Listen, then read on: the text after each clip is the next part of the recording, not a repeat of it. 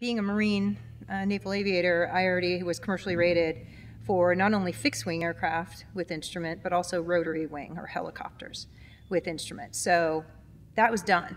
What I needed to do is get my multi-engine so I could eventually go to the airlines.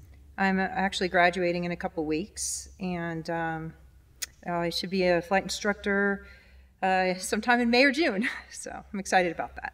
It takes a lot of work to be a pilot. It's not just going out and flying. You have to have a good foundation. The bulk of our training is on campus. That's unchanged. So we are still Weld County, but Northern Colorado Regional is going to be a benefit to the students because we train our students primarily to be commercially rated pilots so that they can enter the workforce well-trained, safe, competent, confident, capable. This will allow them to have a safe environment, more safety, because it is a controlled airport.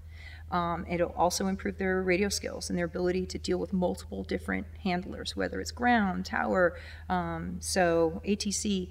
It's going to be a good move in that respect. And I, as a future flight instructor, appreciate the safety that's associated with that and making them more adept at making these calls and knowing what's coming next. Ames never ceases to amaze me at how much commitment they have to their students.